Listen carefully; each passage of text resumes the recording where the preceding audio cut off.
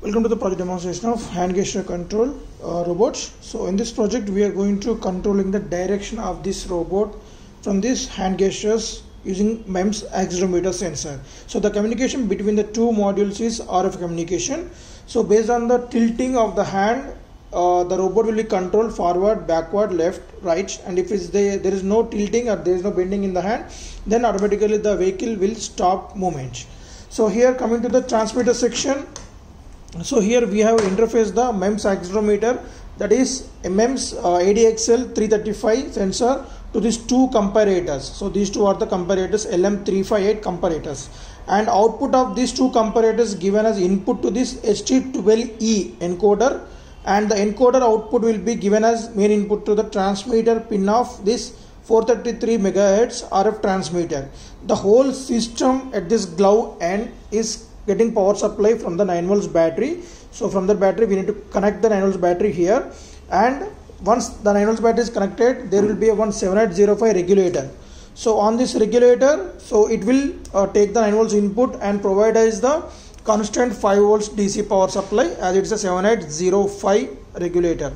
So once it's provided input 5 volts to the encoder, transmitter and LM358 ICs as well as to the MEMS IC. So it will indicate it to the LED indications when we tilting forward, one light on, right, left, backward. So respective side, respective light will be indicated. Same data is a digital format.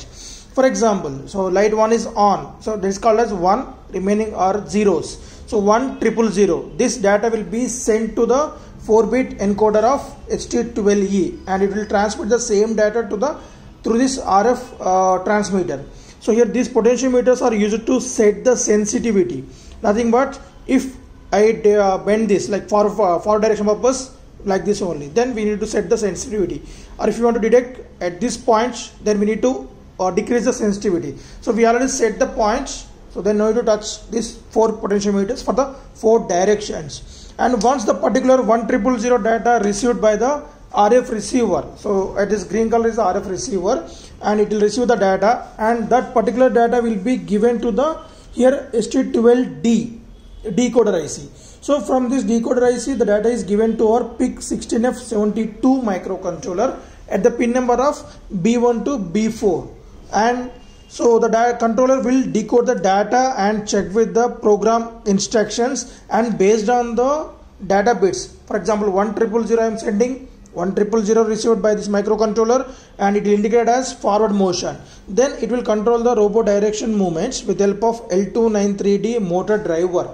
So here L293D is a motor driver which can control 2 DC motors in bidirection purpose. Means if you want to rotate the vehicle in forward direction, so then these 2 motors will rotate in forward direction, and if you want to make the movement to the left, so then this particular is backward and this particular motor is forward, then it is left rotation.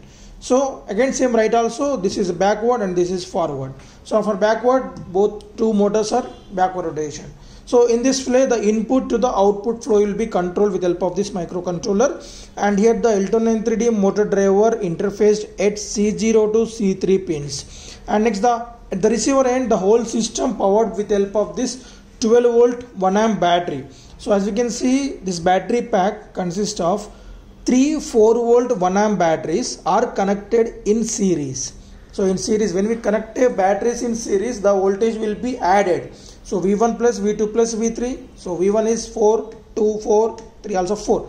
Then the output voltage is 12 volt, current also same 1 amp, and which is a rechargeable battery. So we are providing the 12 volts to the L293 motor driver. On the L293 motor driver, there we can see 7805 regulator. Same, it will provide the same 5 volts power supply, and from this we are going to provide the 5 volts power supply to the whole system. And again this is the main on off switch, and as we said, this is a rechargeable battery. So this is the charger. So in order to charge a battery, we need to provide the 230 volts input to this transformer. The transformer output is 12 volts AC, as it will take the 230 volts input. It's a step down transformer. So this one is the DB107 rectifier, so which will convert the AC to pulsating DC, and the output of this pulsating DC is given to the input to this 1000 microfarad capacitor.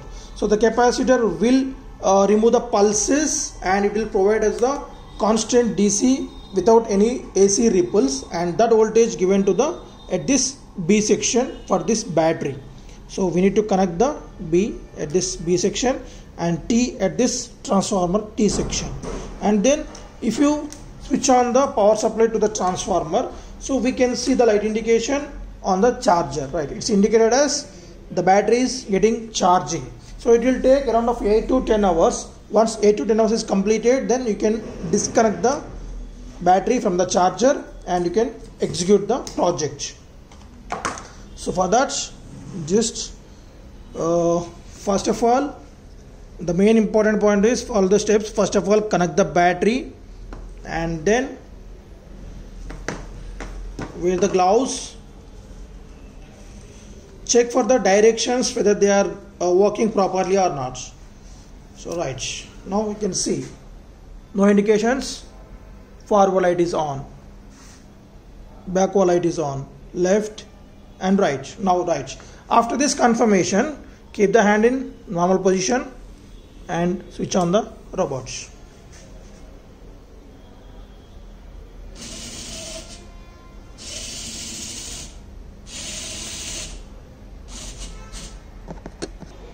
Now let us see the demonstration.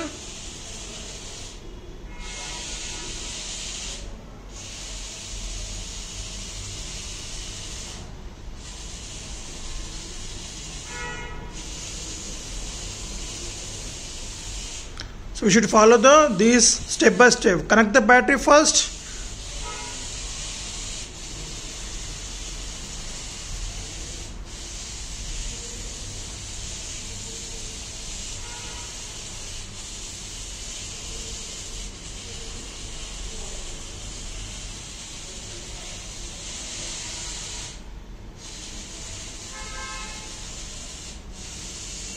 Right.